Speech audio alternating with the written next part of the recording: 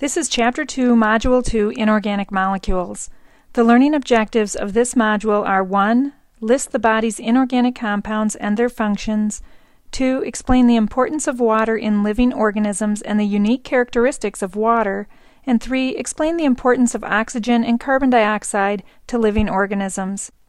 Compounds in the body can either be organic or inorganic. Organic molecules contain carbon and hydrogen as their main atoms. Organic molecules include carbohydrates, proteins, lipids, and nucleic acids. Inorganic molecules are not based on carbon and hydrogen. Inorganic compounds include carbon dioxide, oxygen, water, and inorganic acids, bases, and salts.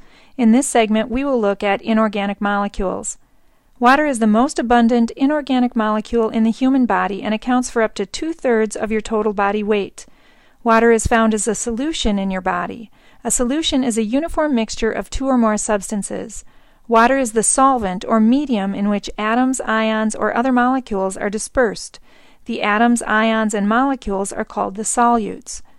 Water is a polar molecule where the oxygen and hydrogen atoms have opposite charges.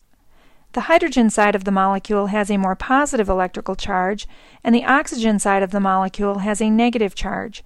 This allows the water molecule to become attracted to many other different types of molecules. The polarity of water gives it several properties that make it an ideal solvent for the body. These properties are its solubility, its reactivity, its high heat capacity, and its lubrication ability. Water is very useful as a solvent in the body, meaning it has good solubility. Water is capable of dissolving a variety of different substances, which is why it is such a good solvent. And water is called the universal solvent because it dissolves more substances than any other liquid. This is important to every living thing on Earth. It means that wherever water goes, either through the ground or through our bodies, it takes along valuable chemicals, minerals, and nutrients. For example, water can become so heavily attracted to a different molecule like salt or sodium chloride that it can disrupt the attractive forces that hold the sodium and chloride in the salt molecule together and thus dissolve it. Water is also very useful because many reactions can be carried out in water. We call this the reactivity property of water. Many substances will spontaneously undergo chemical reactions in water. Water also has a high heat capacity. This is the water's ability to absorb and retain heat, so the temperature of the body doesn't change drastically in different environments. This resistance to sudden temperature changes makes water ideal for the body. The high heat capacity helps limit changes in the body temperature in a warm or a cold environment. For example, the temperature of your body does not drastically drop to the same temperature as the outside temperature while you are skiing or playing in the snow. In contrast, water's high heat capacity helps limit the changes in body temperature in hot weather. Water allows the body to release heat when high temperatures are higher than the body temperature. The body begins to sweat, and the evaporation of water from the skin surface very efficiently cools the body. Water is an effective lubricant around joints, reducing friction with body movements. It also acts as a shock absorber for your eyes, brain, spinal cord, and even for the fetus through amniotic fluid. Ultimately, water is at the center of life. This is why no one can live more than 3 to 5 days without any water intake. Water is involved in the dissociation of molecules. An example of this is when salt dissolves or dissociates in water. The water molecules form hydration spheres around the separated ions to keep them in solution. The polarized water molecules surround the sodium ions and the chloride ions. In this way, water is holding the ions in solution. Water can also surround compounds like the glucose molecule. Water will form hydration spheres around the glucose molecules without breaking them up, and glucose is then carried in solution by the water. Glucose, therefore, will not dissociate like the ionic compound salt does. The compounds that dissociate in water are called electrolytes. Sodium chloride is an important electrolyte in body fluids. Other important electrolytes are potassium chloride, calcium phosphate, sodium bicarbonate, magnesium chloride, sodium hydrogen phosphate, and sodium sulfate. When these electrolytes are dissolved in body fluids, they become inorganic ions that conduct electricity. An electrolyte imbalance seriously disturbs vital body functions. An aqueous solution is a solution in which the solvent is water. Some compounds in an aqueous solution are attracted to the water molecules, especially compounds with a charge. We call these compounds hydrophilic because they are water-loving. Polar molecules and ions are both hydrophilic. When compounds do not interact with water, they will repel away from the water molecules. These compounds are said to be hydrophobic or water-fearing. Non-polar molecules, fats, and oils are all hydrophobic compounds. A type of aqueous solution in the body is a colloid solution where the large organic molecules, such as proteins, are suspended in a watery solvent called plasma. We will refer to colloid solutions when we discuss the blood. Other inorganic molecules include acids and bases. An acid is a chemical that when you put it in water, it will break down and release hydrogen ions into the solution. If the solution releases more hydrogen ions than it does hydroxide ions, it will be called an acidic solution. A strong acid is hydrochloric acid. When hydrochloric acid is placed in water, it breaks down into the hydrogen ion and the chloride ion. There are no hydroxide ions at all, so this is a very strong acid. A base is a chemical that when you put it in water, it will break down and release hydroxide ions into the solution. If the solution releases more hydroxide than it does hydrogen ions, it will be called a basic or alkaline solution. An example of a base is sodium hydroxide. When sodium hydroxide is placed in water, it will break apart into sodium ions and hydroxide ions. There are no hydrogen ions, so sodium hydroxide is a very strong base.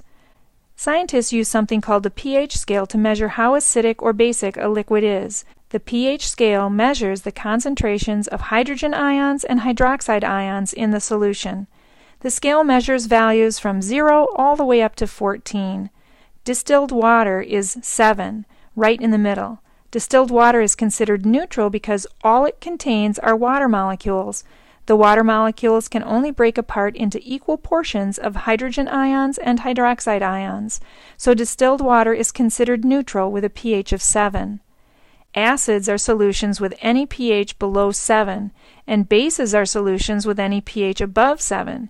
The pH scale ranges from 0 to 14, so acids have a pH from 0 up to 7, and bases have a pH from 7 up to 14. Most of the liquids you find in the body have a pH near 7. They are either a little below or a little above that mark.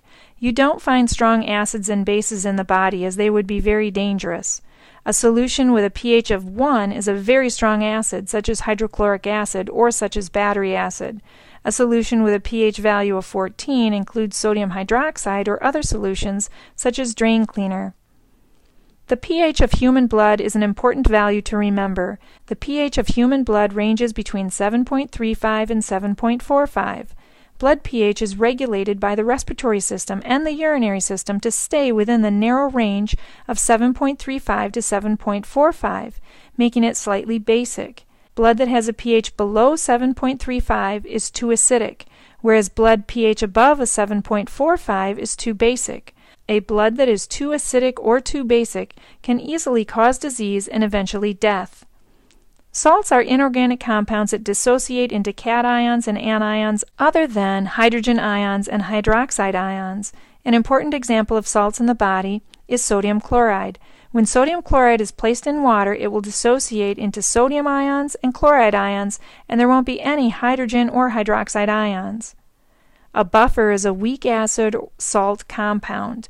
When added to a solution, buffers neutralize either strong acids or strong bases. Sodium bicarbonate is a very important buffer in the body. Sodium bicarbonate can either remove hydrogen ions or release hydrogen ions in body fluids. In other words, if the pH of a blood rises above 7.45, then sodium bicarbonate will release hydrogen ions to bring the pH back down to 7.35 to 7.45, its normal range. In contrast, if the pH of blood becomes lower than 7.35, then sodium bicarbonate will bind to hydrogen ions to remove them from the solution and bring the pH back up to 7.35 to 7.45. You see, a buffer will accept hydrogen ions in acids or donate hydrogen ions in bases.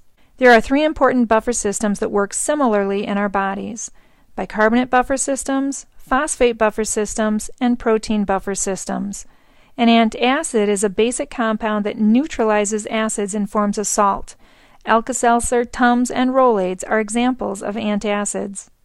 two other important inorganic compounds in your body are oxygen and carbon dioxide. With each breath you exchange the gases oxygen and carbon dioxide. Every cell in your body needs oxygen to function. You get the oxygen your cells need from the air that you breathe.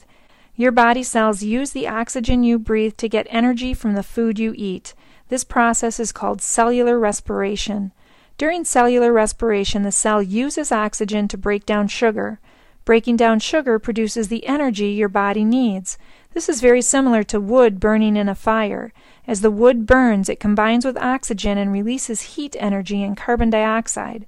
When the cell uses oxygen to break down sugar, oxygen is used and carbon dioxide is produced, and energy is produced as well. But instead of heat energy, much of the energy produced in cellular respiration is stored chemically for the cell to use later. This ends Module 2 of Chapter 2, Inorganic Compounds.